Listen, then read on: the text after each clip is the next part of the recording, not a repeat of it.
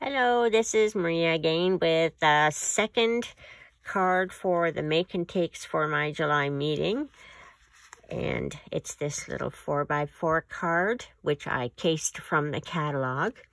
Yesterday, or the previous video, if you'll recall, I made a video with this particular card highlighting the shimmer vellum. And today, the stamp set as featured is Sweet Strawberry. Now, it's strawberry season right now in Ontario, and I love Ontario strawberries. Here is the stamp set. It coordinated with the stamp set from Celebration in the spring, which was Berry Blessings, and the two work together. This one is gorgeous as well, as it has the strawberries and some little of the berry blossoms. And there's the stamp and then the filler stamps, which is nice in case you don't feel like coloring. But anyway, we're going to look at this image and this sentiment for this particular 4x4 card. So this is this central circle is die cut with layering circle framelets, and this with the stitched so sweetly dies. Let's get out your kit. We'll move this along the side here. And in your kit, you will have a 4x4 Flirty Flamingo cardstock base, 4x8 scored at 4. You will have your circle die cut for you. Now, if this was a make and take during a regular in-person meeting, then I would not be die cutting these for you, nor would I be doing this for you. And you also have some Bumblebee Gingham ribbon, and this image stamped. Now, I will ask you to color this and fussy cut it out, because as you can see on here, it is fussy cut. Okay, I won't do everything for you. And you will also have this. Well, it's a 4x4 card, and we don't sell, Stampin' Up does not sell envelopes for a 4x4 card, so I'm going to show you how to make an envelope. The envelope punch board has retired, but I'm going to show you again how to use it in case you have it. And I know there are several who have it, and they keep saying to me, Maria, I have forgotten how to use it. So I will just review it again. So that is what's in your kit. Now, you will also get a piece of cardstock for the inside of your card. I don't have it for the card today. Alrighty, so what I want to do is I want to take this image and I want to color it.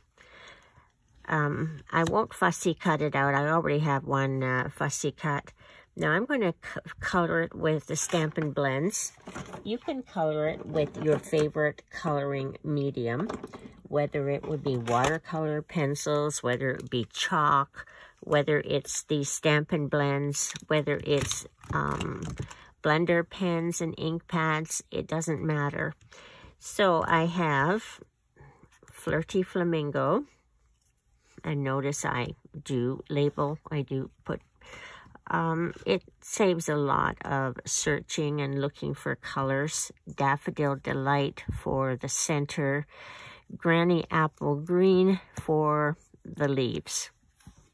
Okay, that's my color palette. I'm going to start with the flowers, and as you recall, if you know anything about strawberries, the flowers are like a pale pink.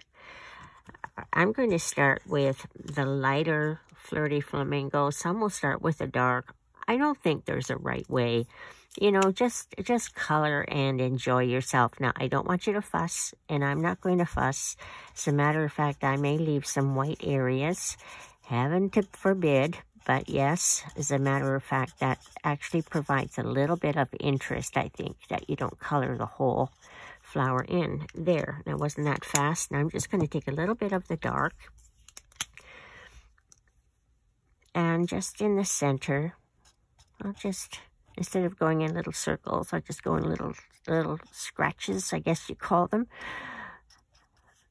Doesn't really matter for the name.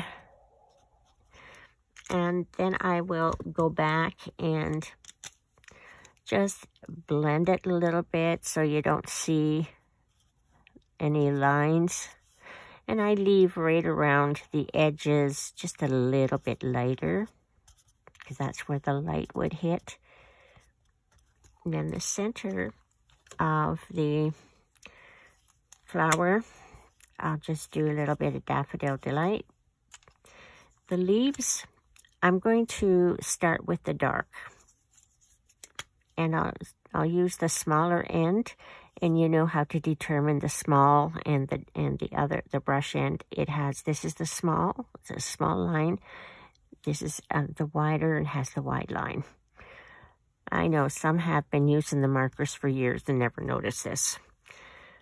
Okay, so what I'm going to do with the dark, I'm just going on the veins.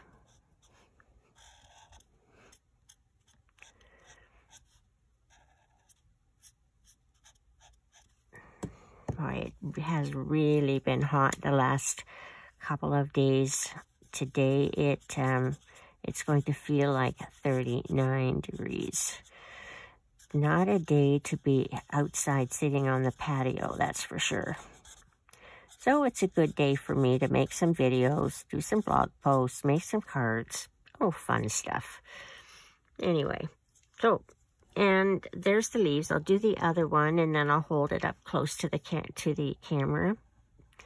So again, with the dark, you don't even have to do all of the veins or along the entire length, whatever you feel like doing. Don't let the pens or the colors intimidate you. Just do what you like. And there's no, with art, you don't make a mistake.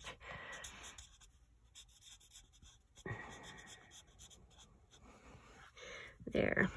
And I'm also going to, with the fine point, the smaller point, is I'm just going to draw some green on the stems. There. Now I'll put the lids back on off camera because it just makes a clicking noise. Okay. So that is our image. And so you'll take your scissors now and cut all the way around it. And when you're finished, this is what it would look like. Okay, so we have that done. And now the other thing that we're going to stamp is this, and it is white embossing. Now, it has been done for you, but in other circumstances, during our in-person meetings, I will not be doing that for you. This is an unusual situation. So I have already wiped it with the Buddy so I don't get static. And I've just inked it with Versamark. And it says, hello there. Okay.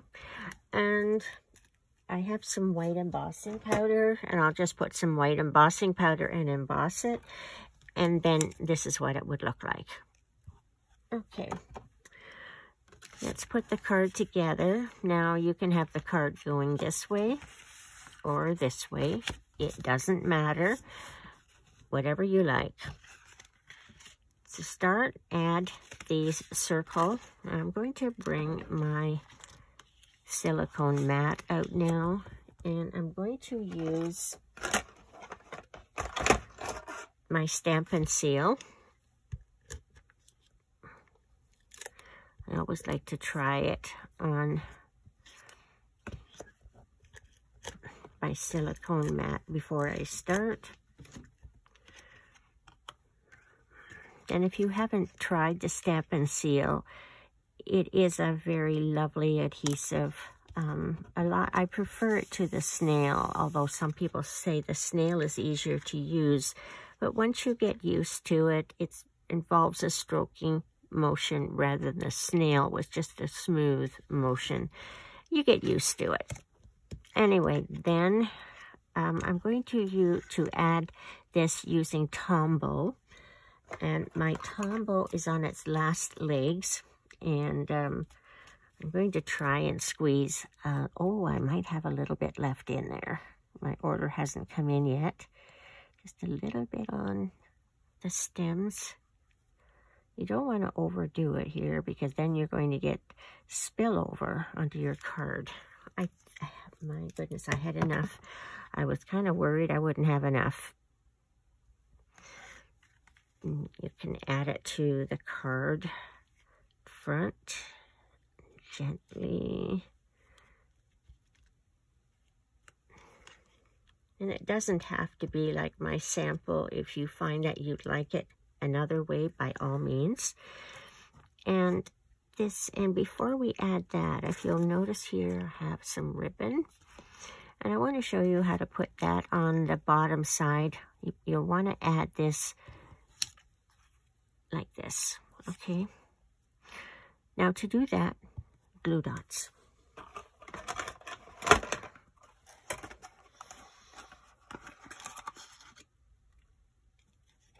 Just cover up my ink. Sorry for the clicking noise.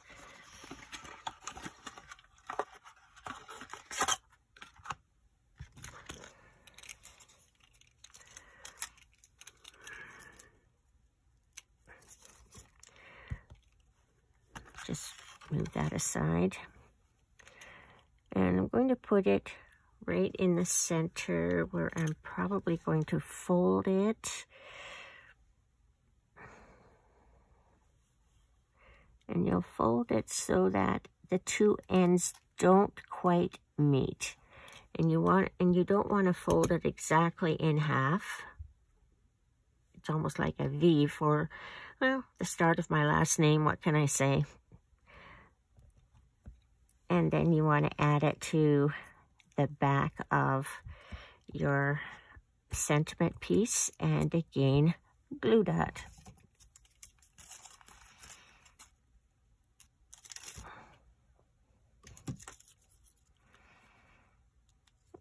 Glue dot didn't want to play today. I can't blame it. And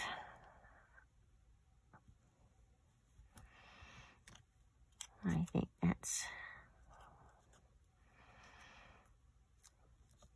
and oh, that doesn't want to stay. I'll put another glue dot on. Sometimes in extreme weather conditions, the adhesives don't tend to work too well sometimes. I may have to, oh, I think that's going to stick now. There. Now with a pair of scissors that you have to cut ribbon, you get those out and you want to cut them at an angle. One, again, longer than the other. There you have it.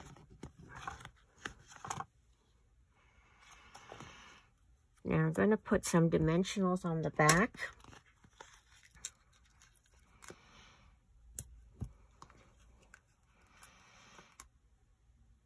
Now normally I would put two, but I want to put one over the ribbon to make sure that it's held down. Take the protective covers off. Whoops, and my ribbon came with it. Maybe move the dimensional a little bit down. There we go. Don't think I got the cover off that one. There we are. Okay, bring my card back. And I just want to trim that ribbon just a little bit more. The bottom one anyway.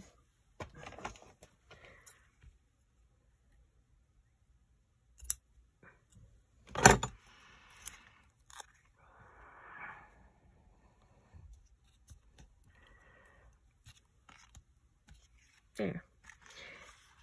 Now, there are embellishments to put on there, and again, I ran out, and like I said, my order hasn't come in, but the embellishments will be, if it's not in your kit, you can put on embellishments of your choice.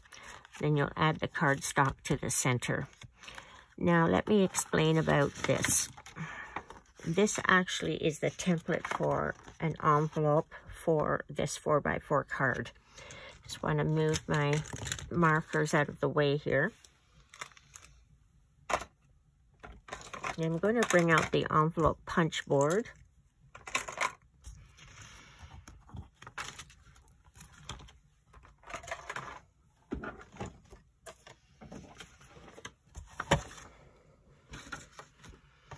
Now this is what it looks like, and the final result is this, which is this.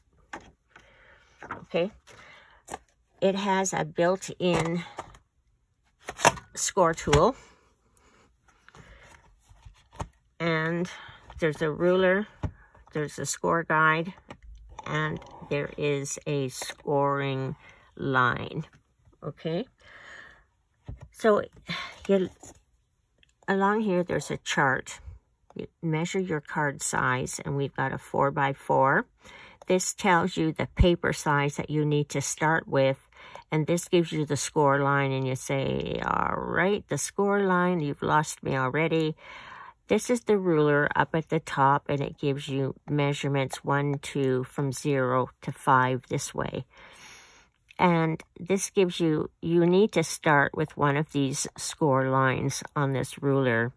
And in this case, the 4x4, we start with a piece of paper that's 6 1/8 by, actually 6 7/8 by 6 7/8, and you start at 3.5. Now, I think when I was reading it, I should have put my glasses on. I had it at 6 1/8 by 6 1/8. So I'm going to take the template here, and I will just put it around the scoreboard. The printing is so small that it would be wise to have a magnifying glass or wear your glasses like I should have. Okay, so I've got a piece of paper here that is 6 7/8 by 6 7/8. And you would slide your paper underneath this. This is the punch element. It punches. Okay, so we start at, it says here, 3.5, which is right here.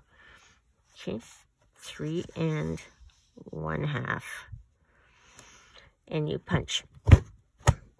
And you take your score tool and you go along the score line. Then this is the last time you need this ruler. You don't need to look at this again. But the very first score along this line, that's the important. If you remember nothing else, that. And you turn it, and this score guide here, you match it up, you lay it over the previous score line.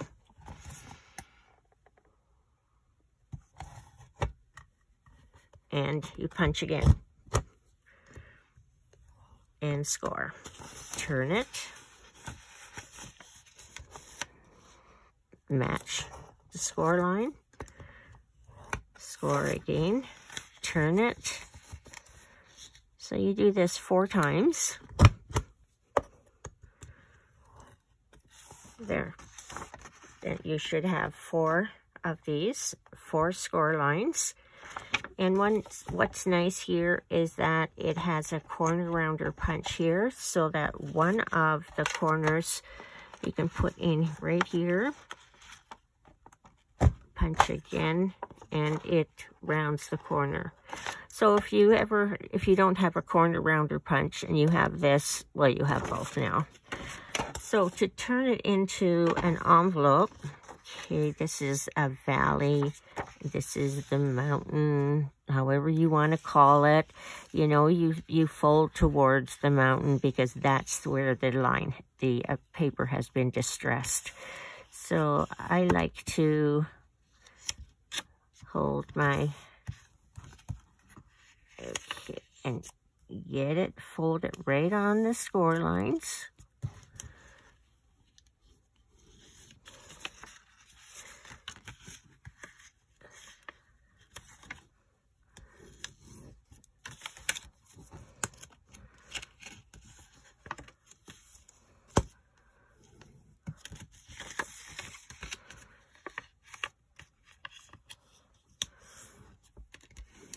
And this will be the top part. That's the one I rounded.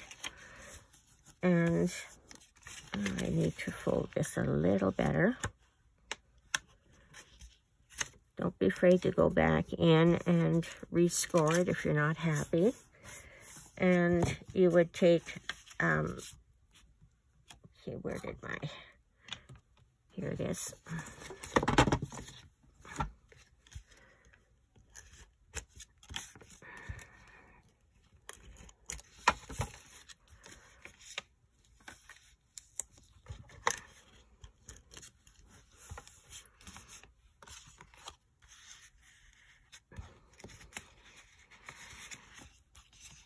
And there we go.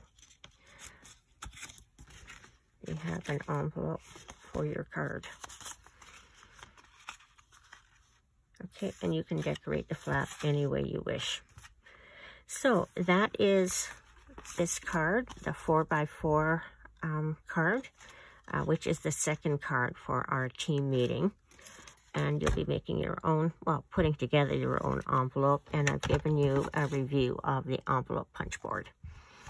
So thank you very much, and I will be making another video for the final project for our team meeting. Thanks for watching.